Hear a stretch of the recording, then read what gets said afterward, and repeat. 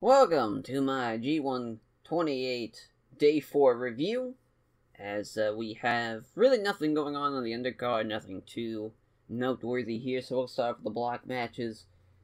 Second day of Block B, we have Tama Tonga versus Sonata as the opener. Tama tries to do the Paradise Lock, which was a callback from when he tried it, and he had no idea how to do it. He yelled at Milano, but this time he actually does do it, but he doesn't really lock it in, as Sonata just gets right back up when Tama rolls him over. Tongaloa gets involved. This time the referee sees it, throws him out. So there's a little continuity there finally, after the interferences from Bullet Club Firing Squad. Someone gets thrown out of a match. As a Paradise Lock from Sonata, as a referee bump from Tama Tonga, as now the referee's down. Sonata hits Tama Tonga with a gun stun. Fale and Tongaloa get involved, attack Sonata. Tongaloa hits a big-time powerbomb.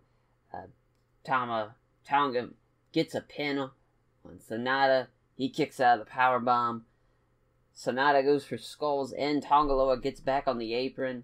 Sonata stabs him by running Tama Tonga into Tongaloa, gets a roll-up with a bridge, and he gets the win. Sonata with 2 points.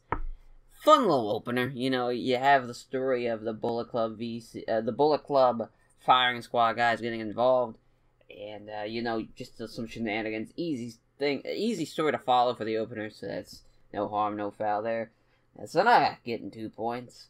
Nice to see that. Zack Sabre Jr. versus Toru Yano.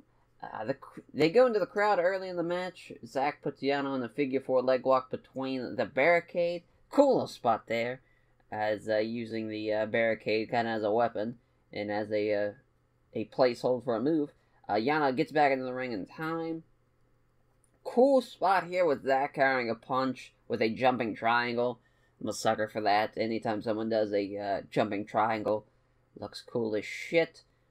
As Yano looks like he Yano at first tries to powerbomb Zack Sabre Jr. free of the triangle, but Zack hangs on. It looks like Yano's gonna pass out. He gets the ropes in time though. Nice little spot there. I thought that was gonna be the end of the match there. Zack blocks the low blow, does the European clutch. Yano kicks out at 2. Yano grabs the buckle pad. The referee grabs it from him. Zack tries to grab it back from the ref to use it, but Yano low blows him. As does a roll up, kicks out at 2. Right after he kicks out, Zack locks in an armbar. Zack does a European clutch again, but this time he gets the win, as Zack Sabre Jr. with 2 points. I thought for sure Yano was going to win that match. I don't know why. Just with the story they've been building over, thought Yano would get a win there, but you know, it's still early. You know, Zack just getting, obviously Zack's going to finish with 10 points, so you know, it's a thing that's going to happen. Just was kind of surprised that happened. But I was actually expecting a little bit more of Yano bringing it to him. This was kind of more of that same Yano I've seen before. I thought he was going to have that same pace he brought for the Ishii match, but you know, what can you do? Juice Robinson versus Kota Ibushi in the next match right away. You know it's going to be a change of pace with these two, just with the handshaking spot at the beginning. You know there's not going to be any shenanigans, and it's going to be a clean match. Nothing crazy is going to happen as far as interference or ref bumps or anything like that. Running cannonball off the apron from Juice. Juice counters the triangle moonsault from Ibushi with a superplex on the top rope. Juice hits a powerbomb. Ibushi kicks out at 2. Ibushi hits an awesome Hurricane Run off the apron. Just beautifully done there. Follows up with a moonsault off the ring post onto Juice, who's now in the crowd. Holy shit. Big time stuff there. Gutbuster from Juice. Ibushi kicks out at 2. Ibushi with the straight jacket German suplex into the golden trigger for the win. Ibushi with 4 points. 1 for 3 on prediction so far. I'll take a 2 out of 5 if I finish it out, but I just hope I don't finish with 1 out of 5. So one thing, hopefully at least throughout these predictions, I don't get a 0 out of 5. I get a dud on the day. That would be real embarrassing. As next match, we got the co-main event, and honestly, maybe the match of the night. It's either the co-main or the main as the match of the night. I'm going to lean with the co-main as the match of the night for me, but if you go with the main events, no harm, no foul there. Really, they're neck and neck. It's Tomohiro Ishii versus Tetsuya Naito. Ishii chops the shit out of Naito after Naito slaps him on the top of the forehead. Ishii absorbs a top rope drop kick from Naito and then shoulder blocks him into the buckle. It's just a cool spot there with Ishii just looking like a killer. Sunset flip, power bomb from Naito from the top rope. Flying forearm from Naito gets countered in a German suplex. Naito goes for it again. This time he hits it though. Lariat from Ishii turns Naito inside out. He fucking killed him with it. Headbutt from Ishii into a power bomb. I thought that was going to be it, but Naito kicks out it too. Ishii hits a sliding lariat. Naito kicks out again. Lariat from Ishii. Naito kicks out another time.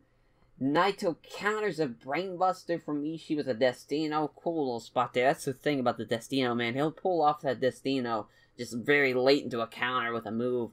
And, you know, he's kind of like half-ass does it, so usually the guy kicks out of it, but it's still a cool-ass counter. Always a pop for that. Naito gets back to his feet and hits the full Naito. Hits the full Destino version. Where, you know, ducks under the arm and does the full flip. Gets the win. What a fucking match. Enjoyed the shit out of that.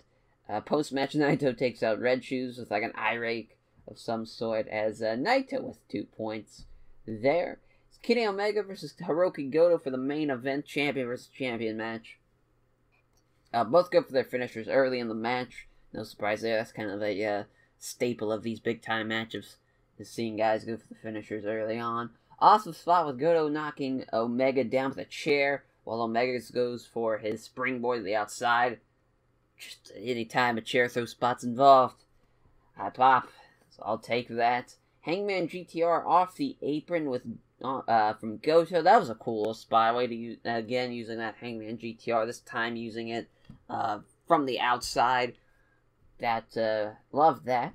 They fight into the crowd. Scoop slam from Omega onto a bleacher. Of course, Cork and Hall's got those wooden bleachers, so that's probably a shitty bump to take. As Omega does a moonsault off a railing onto Goto and some Young Lions, of course. You gotta make that a bit of a big dive just in case Omega fucks up and misses.